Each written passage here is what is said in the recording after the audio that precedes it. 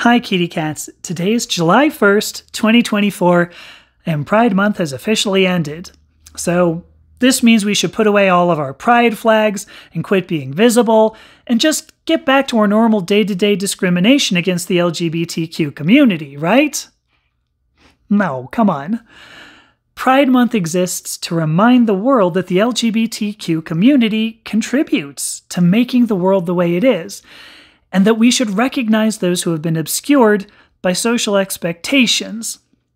In the same way, Women's History Month exists to remind the world women contribute to making the world the way it is, and that we should recognize those who have been obscured.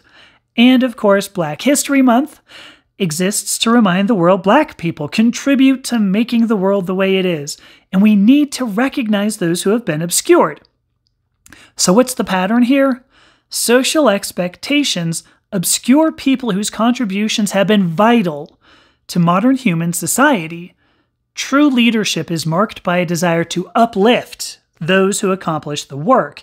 By pushing others out of the way to hog a spotlight, poor leaders ensure the best work will never be done.